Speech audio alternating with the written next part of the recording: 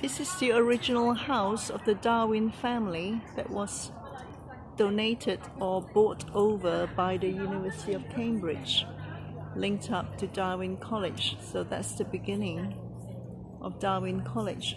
Started with this family home here. You can see the blue plaque. So they had a granary here before, linked to the house. So it's quite a huge manor house.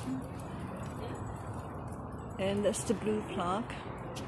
Gwen Roverit Nee Darwin, 1885 to 1957. So that's the last time a member of the Darwin family lived here.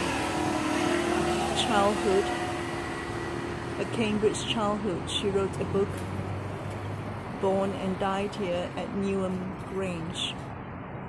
Darwin family home, now part of the Darwin College. That's Darwin College all the way to the street level.